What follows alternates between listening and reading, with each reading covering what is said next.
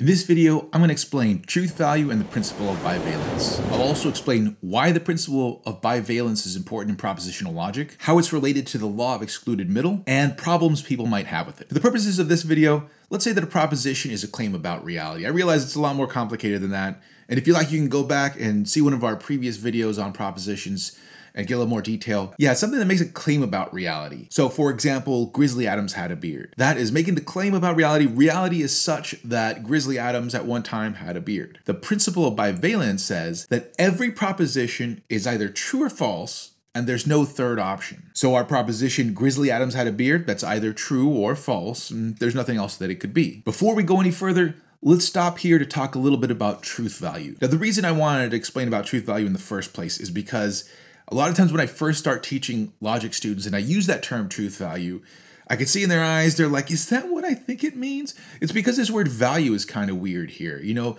when we say value, sometimes we mean stuff like, I really value your friendship.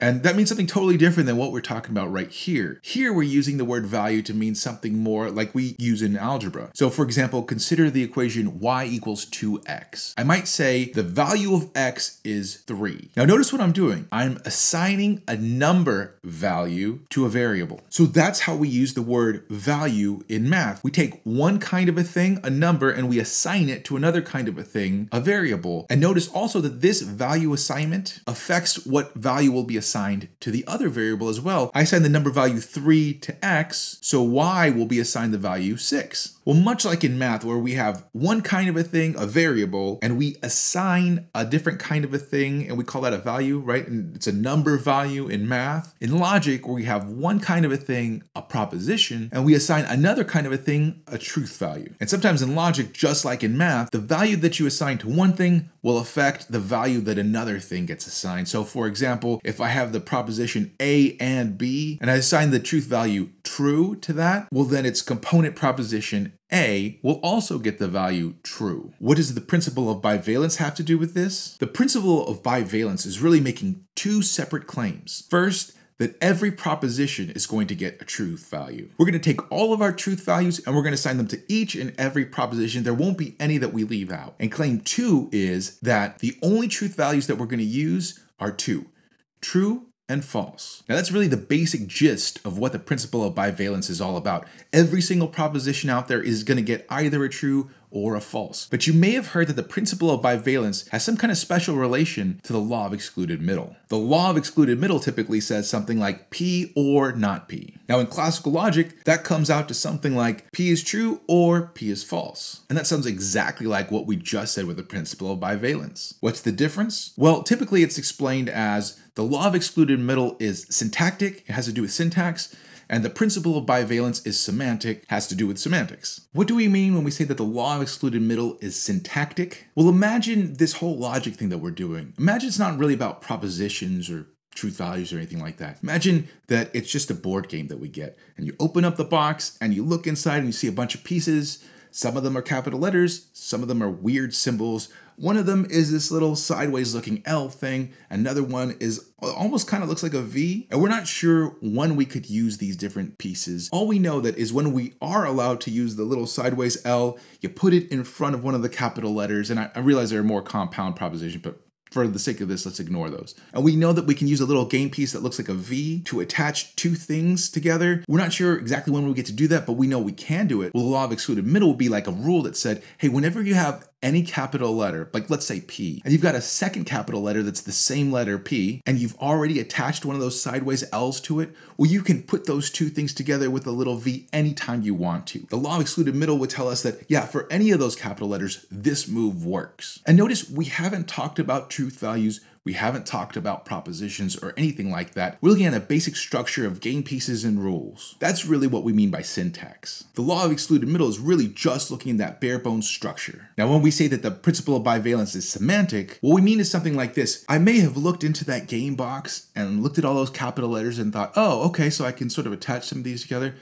Great, what the heck are they supposed to be again? With the principle of bivalence, I can sort of put some meat on those bones. I know that these capital letters stand for propositions, and that V and that sideways L, those are ways of assigning truth values. So that is how the principle of bivalence is related to the law of excluded middle. Principle of bivalence is semantic, talking about propositions and truth values. Law of excluded middle is syntactic. It's talking more about the structure or form. Now, more on this relationship in just a little bit. But first, let's ask the question, why is this important in propositional logic in the first place? Why do we care about the principle of bivalence? Well, remember that we've defined our connectives as truth functional, and that means two things. Number one, they attach to previously existing propositions to create new propositions. And number two, they take the truth values of those component propositions that they're putting together, and using that, they assign a truth value to the new proposition that they just made. For example, our connective not, that little sideways L, attaches to one component proposition, let's say P, to create a new compound proposition, not P, and it takes the truth value of the original proposition P and assigns a truth value to that not P. So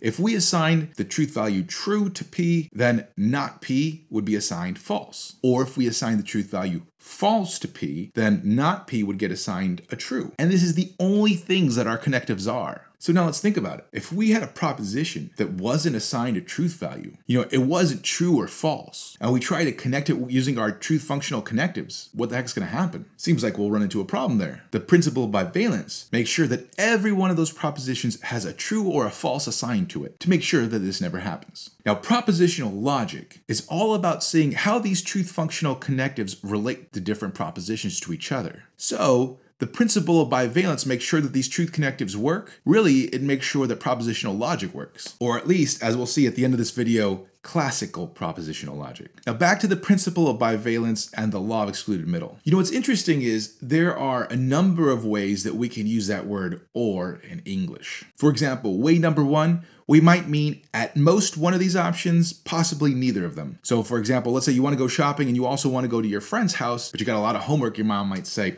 well, you can go to the mall or you can go to your friend's. Now notice she seems to mean here that you can choose one or the other, but not both, and she probably would be fine with neither. So that's one way of using or, to say at most one of these options, you don't get both of them, but possibly you don't have to use either one of them. Way number two, you would mean at least one, but possibly both of them. So for example, if you're applying for a job and it says for this job, you must speak either English or Spanish, and you say, oh, I speak both of them, you'd be good, right? In this way of using the word or, we mean you have to have at least one of them. Having both of them is just fine, but having neither one of them, that's the problem. Now notice this is the way that we use the word or in logic, and therefore this is the way we're using or in the law of excluded middle. When we say P or not P, what we're saying is you have to have at least one of those two guys. We're not saying that you can't have both of those guys. That would be the law of non-contradiction. The law of non-contradiction says not both P and not P. So it seems like the principle of bivalence being equivalent to the law of excluded middle means that the principle of bivalence isn't saying anything about having both true and false as your possible truth values. However, there is a third way that we can use this word or. Sometimes when we use the word or, we mean exactly one of these options, not both of them, and not neither of them. So look at the principle of bivalence one more time. Every proposition is either true or false. Now the problem here is, although way number two is a natural reading of the word or, it also seems to be very natural to read that word or in way number three here. That is to say, it's natural to read this as saying every proposition is either true or it's false, but it is not both. And if that's the case, then now we have a third claim here. Claim number one was every proposition is assigned a truth value. Claim number two was there are only two truth values, true or false. Claim number three here would be something like no proposition gets two truth values, or maybe just that no proposition is both true and false. Now personally, and I don't mean this offensively, but I don't really care how this is read. But notice that adding claim three, reading that or in this third way, would mean that the principle of bivalence is not equivalent to the law of excluded middle by itself. It would be equivalent to the law of excluded middle plus the law of non-contradiction. Now, the law of non-contradiction is also true in classical propositional logic, so for us, there really is no problem. However, There are some philosophers and logicians that reject the law of non-contradiction but not the law of excluded middle, or reject the law of excluded middle but not the law of contradiction, and they invent whole new logics using that. So for that reason, it's important to note that if the principle of bivalence is equivalent to the law of excluded middle, then it does not include claim number 3 here. Then we are reading that word or the second way that I was talking about. And if you want to do so, and if you want to keep those two things separate, and if you're worried about, well, I have a principle of bivalence to go with my law of excluded middle, but I have a law of non-contradiction and we don't have anything else over here. Well, some philosophers add another semantic rule, the principle of non-contradiction, and it goes something like, no proposition is both true and false. There you go, problem solved. Now, I said that some philosophers reject the law of excluded middle, and you may wonder why. Like, doesn't it seem so obviously true? Well, let's consider 2 cases in which it might not. The first one dates all the way back to Aristotle. It's a very famous example, and it's actually, I have entire books written about this. Future contingent propositions. Aristotle considers the proposition,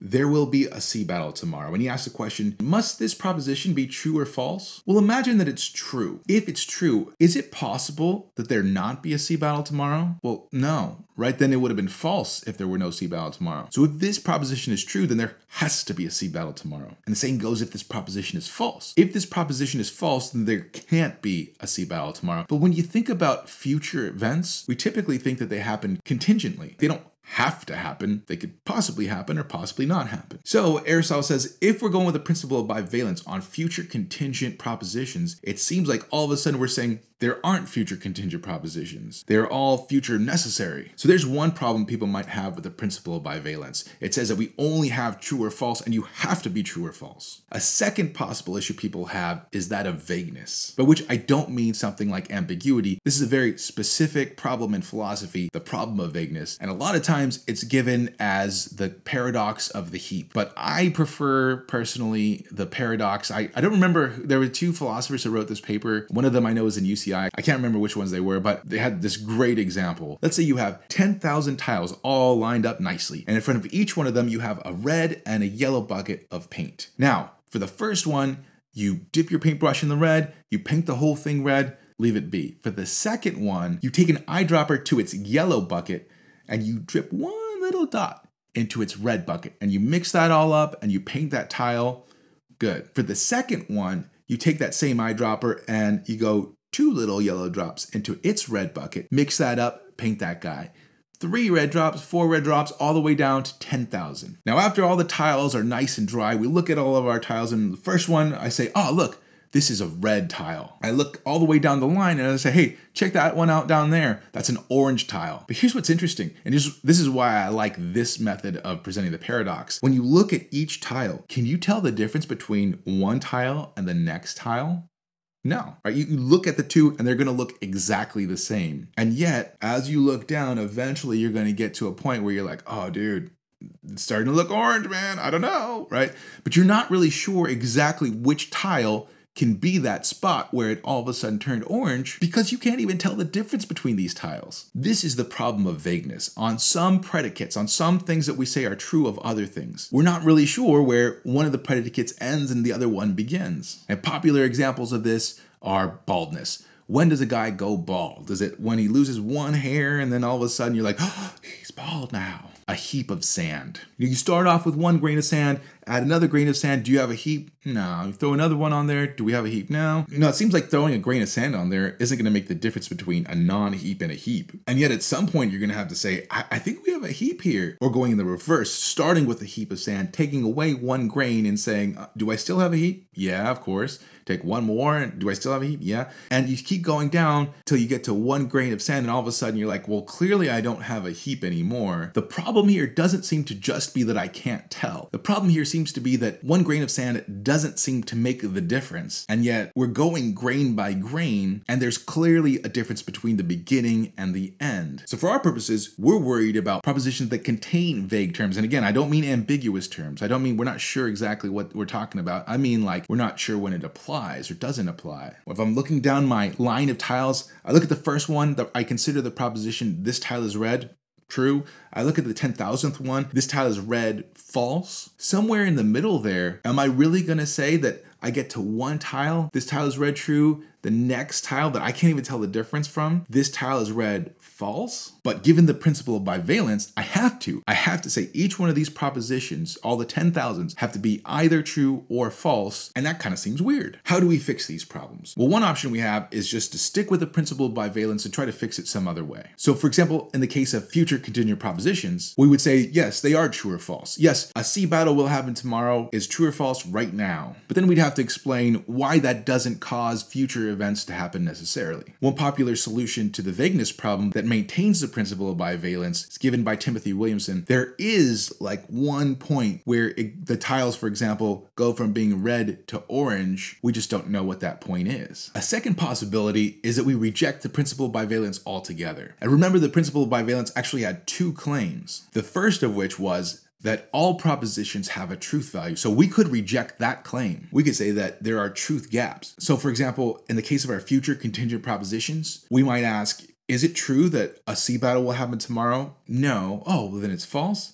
No, it's neither one. Right now, it lacks a truth value. Now, 2 days from now, when it's a past tense proposition, it will have a truth value. It will be either true or false, but right now, it doesn't have any truth value. The second claim that the principle of bivalence made was that we're only going to use true or false as our truth values. Some logics add more. These are called typically many-valued logics. So for example, in our future contingent propositions, Jan Łukasiewicz, I never know if I'm saying that right. If you're Polish, please help a brother out. But Jan, in the case of future contingent proposition, says, let's make a third truth value possible. So now we have true, false, or possible, and future contingent propositions get that value. In the case of vague terms, you could keep the values true and false, but then say there's like a percentage in between there. So when I get midway between red and orange, I could say, well, it's 50% true that this is red and it's 50% false that this is red. But notice, whatever you do, rejecting that principle of bivalence, you are rejecting classical propositional logic, which is why now we have non-classical logics. Logics that are going to do pretty close to what we're doing right now, but they're going to tweak things just a little bit so that you're going to have a little bit different rules. But don't worry if you're looking at this like, oh my gosh, I have to learn all of these new logics. They are pretty similar to what we've got right now. In any case, that's the principle of bivalence, how it relates to the law of excluded middle, why it's important in propositional logic, and why people might have a problem with it. If you have any questions, please let me know in the comments. For next time, please read section 3.1,